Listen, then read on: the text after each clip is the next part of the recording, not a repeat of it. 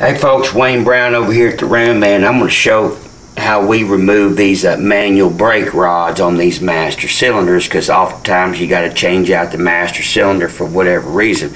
I'm just going to show you how we do it. Usually spray some WD-40 or something like that. Loosen that deal up. It's got a hard rubber keeper down in there that fits in that piston ring groove that's cut in there. Clamp it big in the master cylinder, normally pointing down, so gravity's helping out just a little bit. Clamp it in there good. Good old dead blow hammer. Usually one or two really good whacks on the back of this flange right here will separate the two. There we go. Master cylinder off. Now we have the original brake rod, and as you can see, it's got that rubber keeper on there.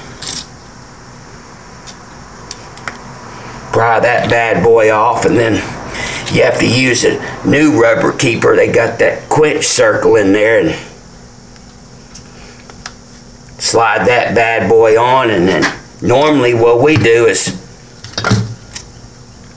I'll lick that thing, and then you just stick it right back in your new master cylinder, and you'll lock in that groove right there. So pretty simple. You can tap it in, or you can just push it in and it'll seat. And that's literally all there is to it, my friends. Let's see. There we go. Locked in. Alright. Have a good day. Appreciate it. God bless America. God bless you, and happy MOPARing.